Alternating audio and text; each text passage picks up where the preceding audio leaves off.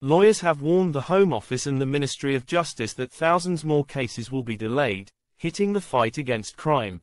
More victims of crime face an agonizing wait for justice as the court's backlog is tipped to spiral to 80,000 by March.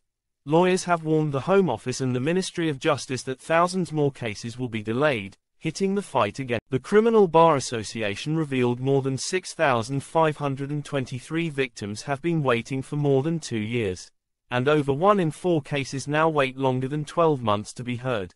But news that the court backlog will grow from 67,000 to 80,000 over the coming months will alarm justice chiefs already grappling with a prison overcrowding crisis and a shortage of detectives. Criminal Bar Association Chair Mary Pryor KC said, "Estimates are that the backlog will be nearer 80,000 cases by March 2025. The criminal justice system can only properly function with a reduction of that backlog by about 50%.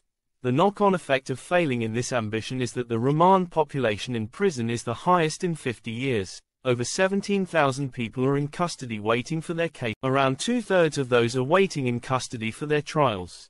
The Ministry of Justice set a target of slashing the backlog to 50,000 by next March. Instead, it is expected to rise sharply.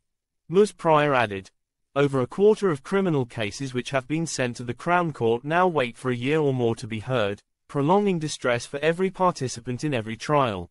There are an increasing number of cases, 6,523, where people have been waiting over